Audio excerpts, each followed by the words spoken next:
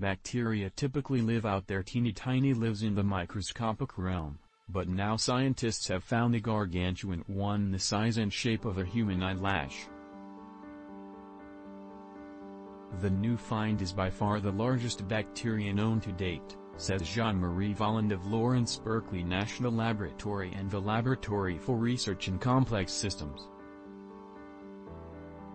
These bacteria are about 5,000 times larger than most bacteria.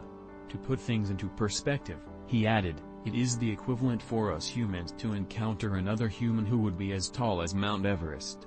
The roughly 1 centimeter behemoth somehow attaches itself to sunken leaves in Caribbean. The scientist who initially collected the thin white filaments had no idea that had discovered a new kind of bacteria visible to the naked eye. But a lab examination showed that they didn't have key features of plant or animal cells, and a genetic analysis soon revealed their true nature. They're related to other bacteria that also make a living off of sulfur and grow large, but not this large.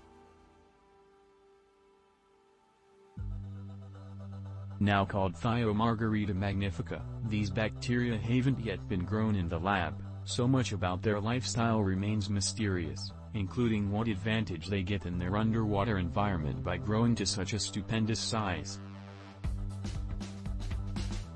In addition to challenging old ideas about the maximum possible size, each of these bacteria organizes its innards in an unusually advanced way.